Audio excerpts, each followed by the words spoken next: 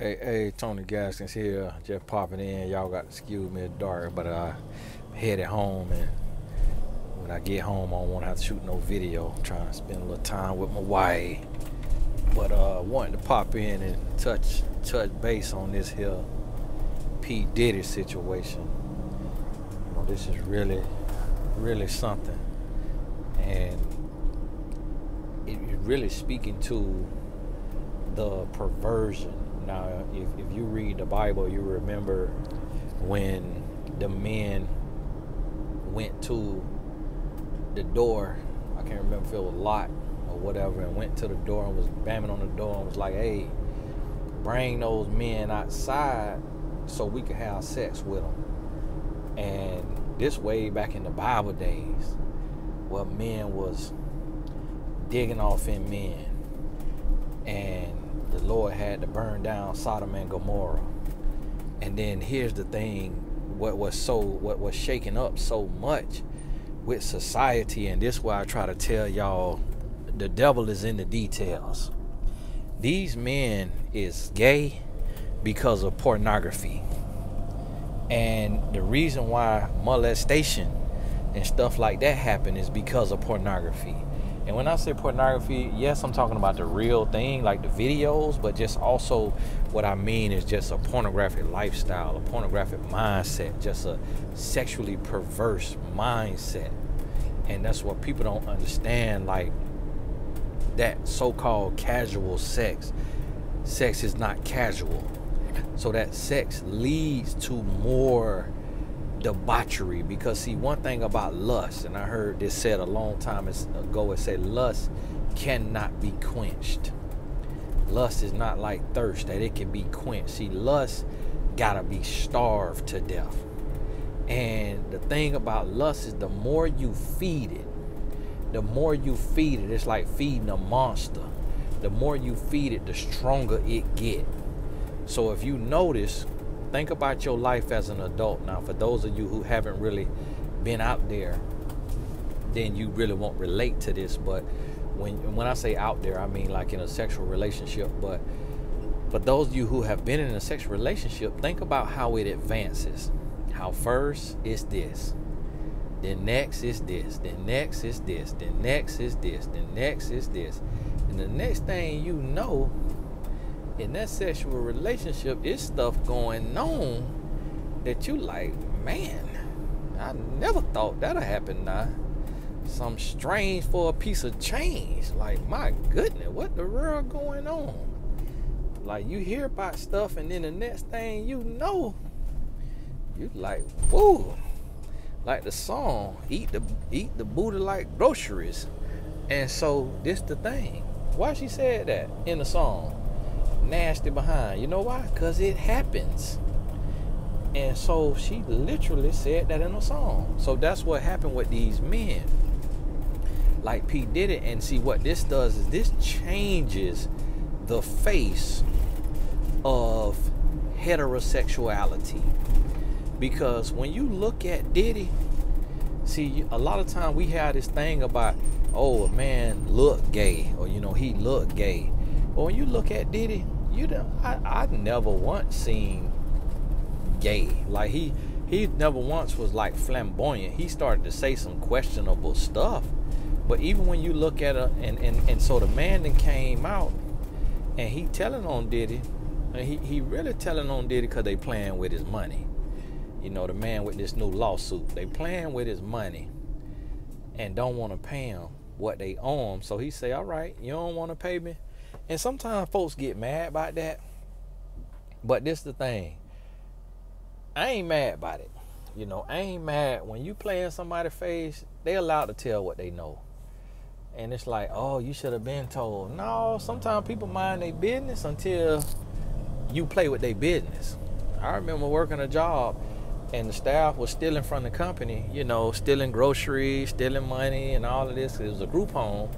And then I just mind my business. I ain't telling nobody. But then when I tried to put in for my 2 days off so I could go do a speaking engagement, and then my boss and his boss, two black men, denied it, I said, okay, finna be the end of y'all. I went right down there to the white folks, and I say, listen, These Negroes in here stealing all y'all money. They stealing groceries. They doing this. They doing that.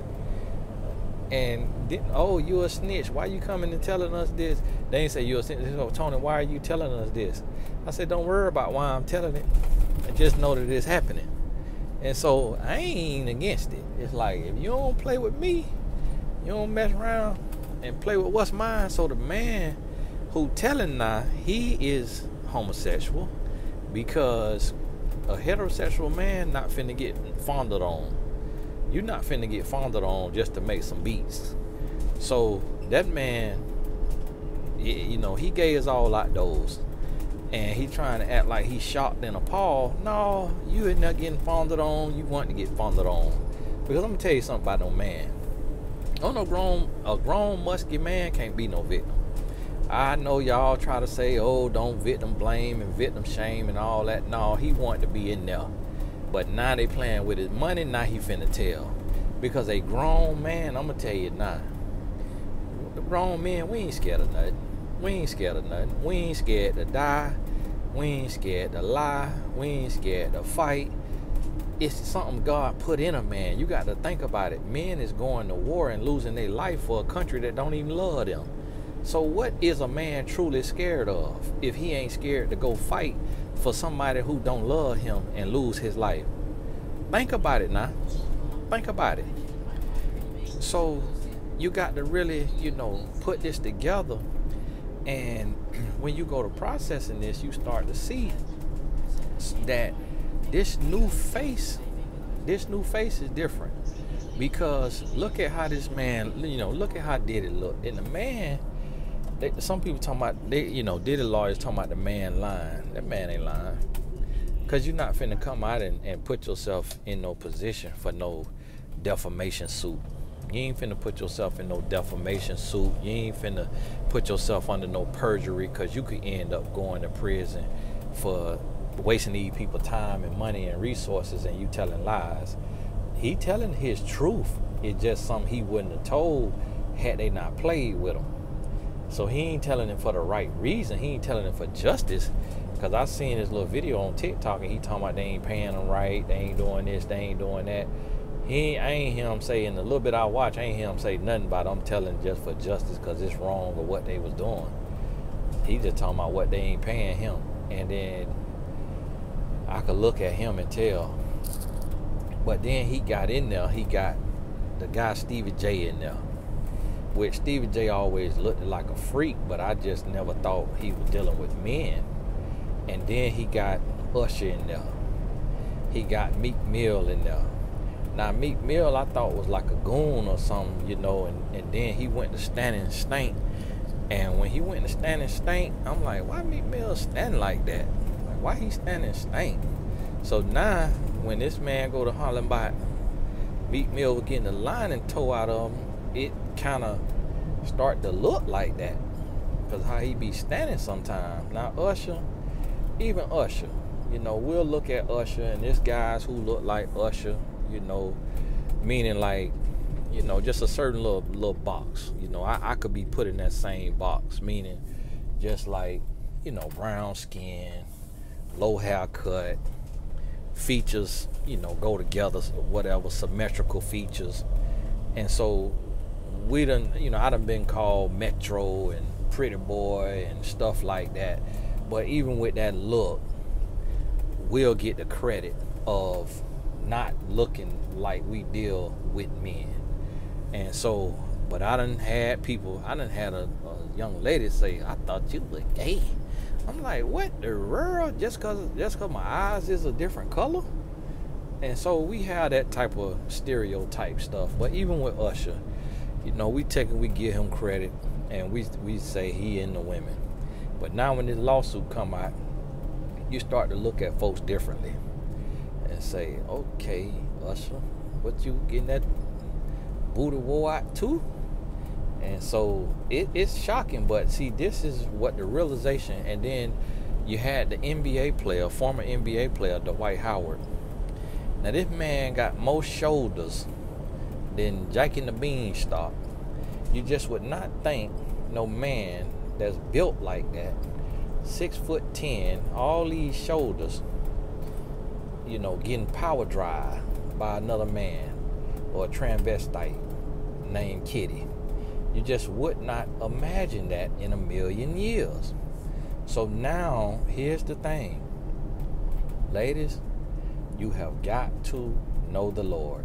Because see, one thing about the Lord gonna give you wisdom and discretion. If you got you a fruity booty, if you got you one of these fruity booty men, the Lord, you being his daughter, knowing you finna be itching down there, knowing you finna have feces deposited in you, the Lord gonna give you the Lord gonna give you a little twinge in your spirit to say, listen, you got your old Sodom and Gomorrah man, and he getting wore out the frame, and you're gonna sense it. And I'm gonna tell you now, one thing about it is what I noticed about these men, they'll show some signs. They'll eventually say something that's real kind of off, or they'll do something, and see, that's what I'm gonna try to tell you too. See, I be seeing some of these men who they want to do all this romancing, and I just never understood that. But now that the face of gay is changing, that bromancing is starting to look different to me. So these men who always want to be up under a man, always want to be hanging out, and always want to be talking about bros before hoes and all of this right here, you're gay. You're gay. Point blank period, man. You're getting power stroke, and because it just don't make no sense. A man should not put no man before a woman.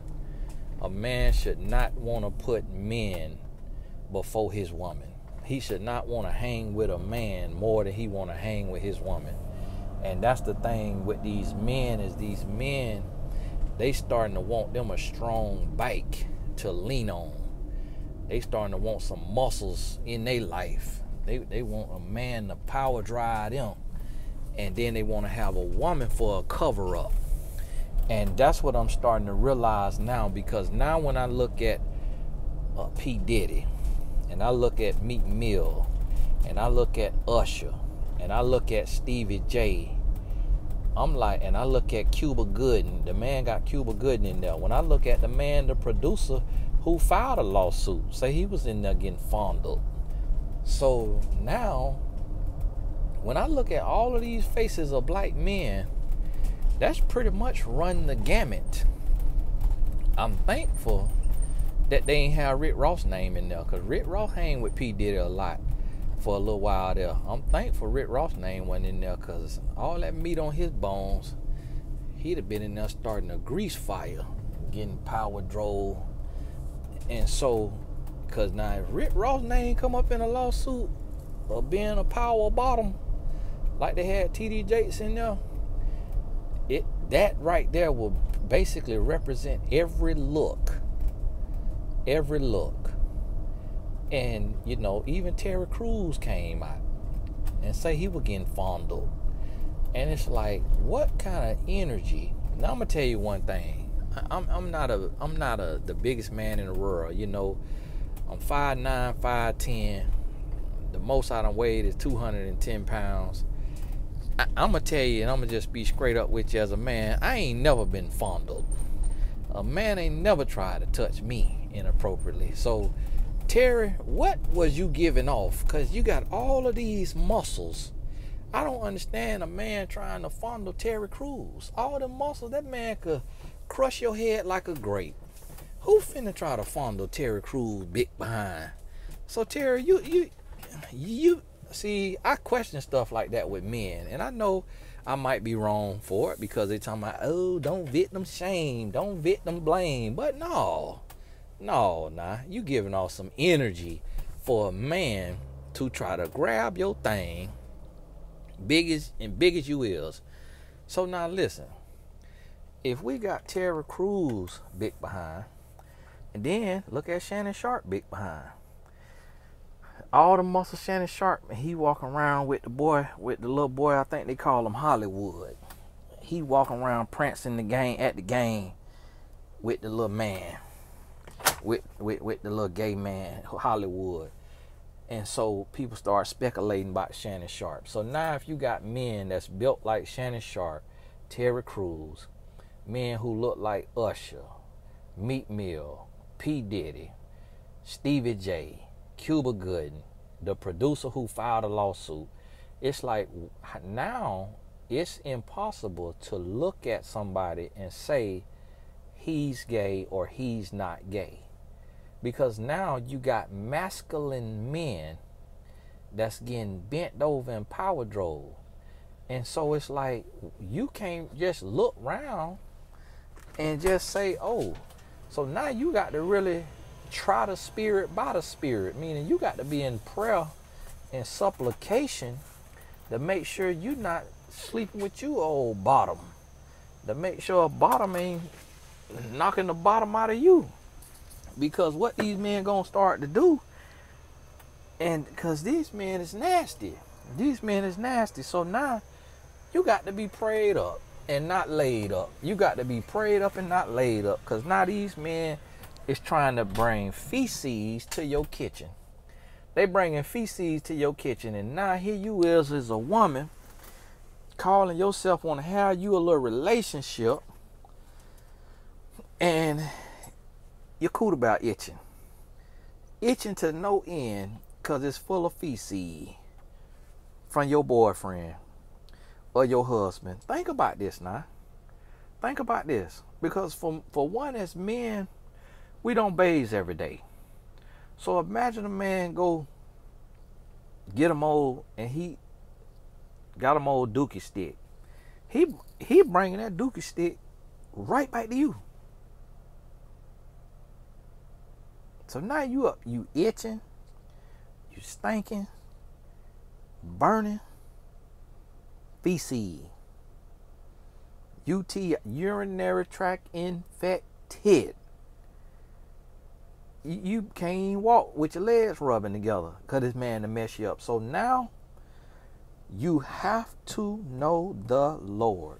Lord, give me the wisdom, the knowledge, the understanding, and discretion to be able to tell if this man like him some men. And you got to take your time, because you're going to see the signs.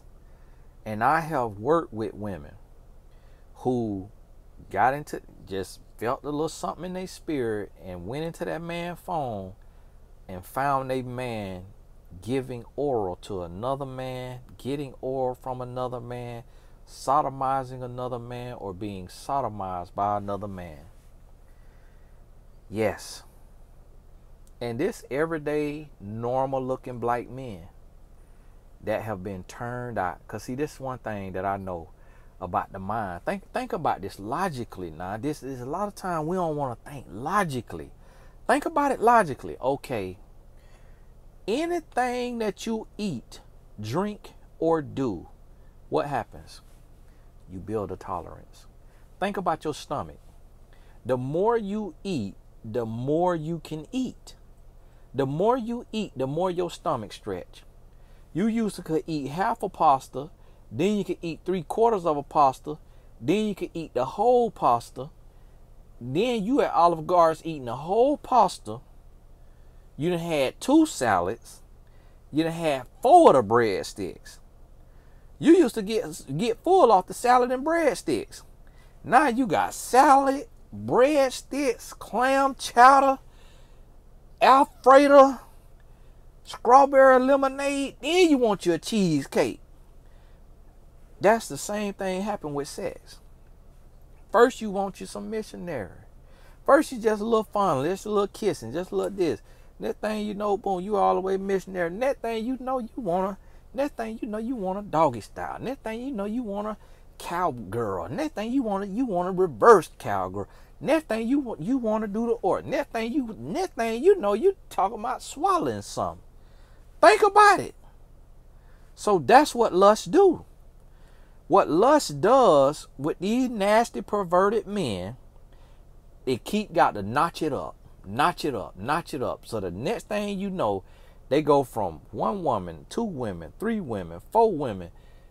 A man who I seen turned gay told me he slept with 10 women in one day.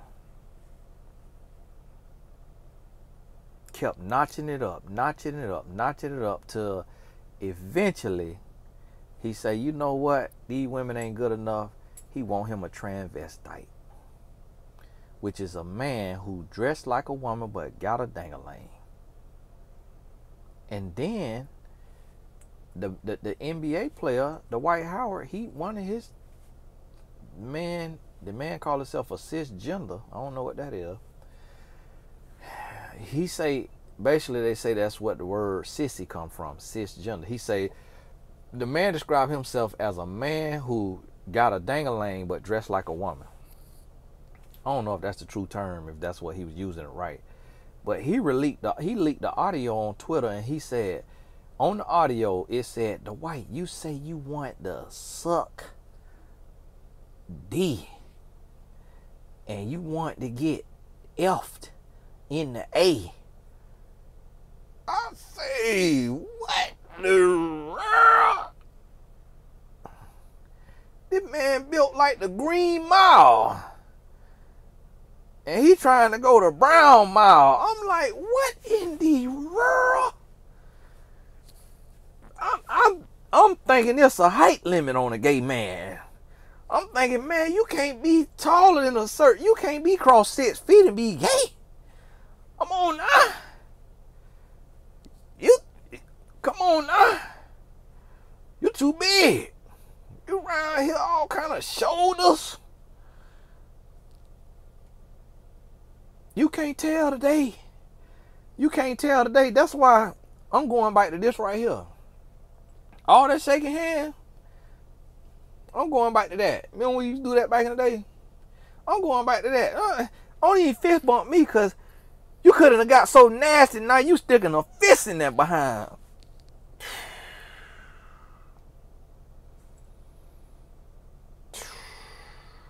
I got to go. I done ran my son out. The sprinter.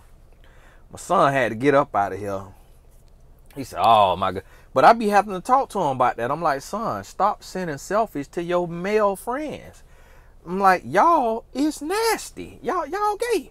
Son, y'all not supposed to be sending pics. Oh, Dad, it don't mean nothing. They're just saying, what's up? I said, no, nah. I wouldn't have never sent no selfie to no man. But that's the thing. But you know what? All his friends watch porn. And let me catch him watching some porn. He gonna be sleeping under a bridge. But you see what I'm saying?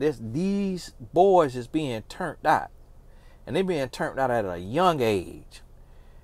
P Diddy, grown, musky, stinking behind, got Usher at it, living with him for a year when Usher 13 or something like that. Then Usher got Justin Bieber living with him when he a little baby. And then P Diddy talking about him and Usher used to be wrestling in the morning over the cereal.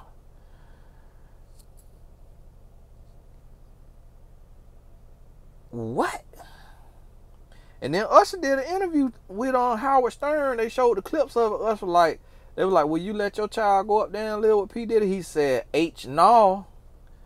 Howard like, why not? You went up there.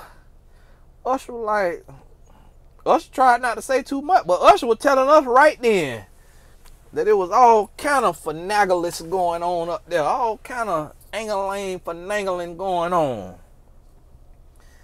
It might be why Usher be wiggling them hips like that on that stage. Got them hips loosened up there hanging out with P. Diddy. Them hips all kind of moonwalking and twitching around. Listen, I'm going to tell you like this right here. If you a man and you into that Sodom Gomorrah, don't even speak to me. Don't even speak to me. I'm going to tell you that now. Like, listen, man, don't come with that foolishness, man. Don't come with that foolishness. You need to, if that's what you want to do, that's between you and the devil. If that's what you want to do, and you're going to have to answer to God, because you know what the Holy Bible say about it. But listen, don't try to go get you nobody that is in the women and trying to turn them out. And that was wrong of P. Diddy. He using money and power to try to turn out heterosexual men. And that's why that's why I'm telling you, I believe in my spirit that P. Diddy ego got so big that he wanted a piece of TD Jake booty hole. I believe his ego got so big, and when you live in that lifestyle, you want in conquest. You got so many conquests, and I believe P. Diddy got to the point to where he was like, boom, I got this little teen star. Boom, I got this adult, I got this R&B singer. Boom, I done hit this rapper. Boom, I done hit this rapper. Boom, I done hit. And I think he got to a point to where he say he want to hit him a pastor.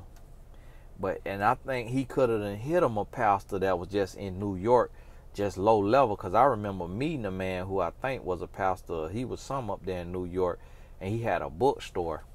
This man booked me for a book signing. He ain't had no following, no audience. He couldn't promote nothing. I went up to the man bookstore. It wasn't a soul in that store for my book signing. And that man was just fruit as a garden. When I tell you he was apples, oranges, strawberries. He probably looked at my picture and thought I was handsome and wanted to get me close to him. And I'm going to tell you, this pastors that I ain't going to say their name, but it is pastors who booked me to come speak at their church. And when I got there, I said to myself, and I said to my security guard, that man gay.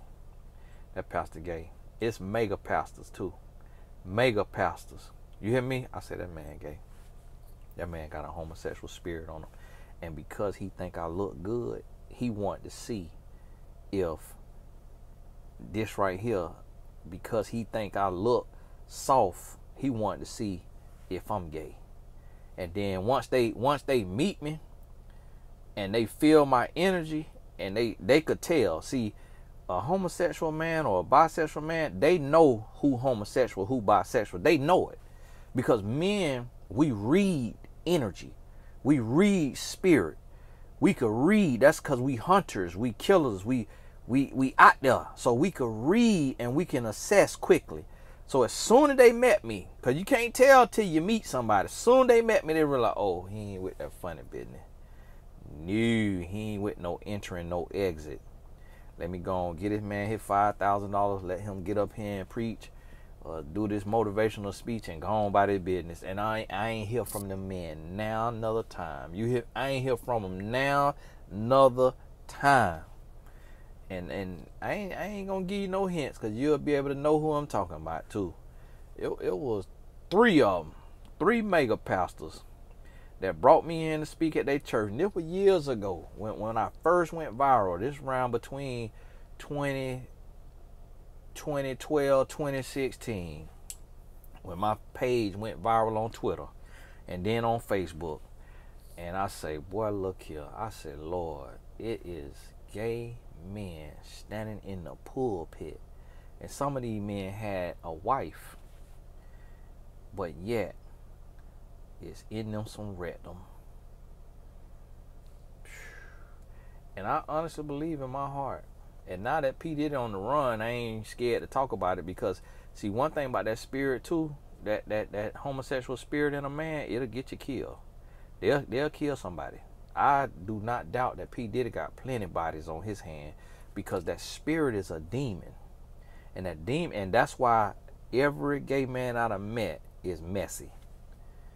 Just start junk, just always gossiping, always into something, always doing something. Because that spirit is a demonic spirit that start to take over. And they got to and they be wrestling in their flesh and blood, not understanding that what they dealing with is spiritual. And they try to take it out by bringing chaos and drama and toxicity to everybody's life with messiness, because they fighting against that spirit. And they saying, I'm born this way, but they not born that way. That is a demonic spirit that have to be cast out. And that's why you see the young lady, the Jackie Hill Perry, who used to be a lesbian is not straight and she married, and she talk about having to get that spirit out of her. A lot of people don't want to admit that though, and we all scared of being canceled. But I realize I ain't got no contracts.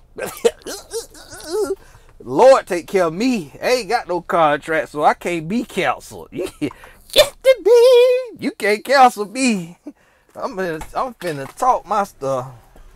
I'm finna tell the truth and shame the devil, because you can't cancel me. The Lord done sent me a little group of people that they look out for me. They look out for me. A little group of people. Every now and then, they send me a little cash out. Here you go, Tony. Keep talking that truth. Keep telling the truth.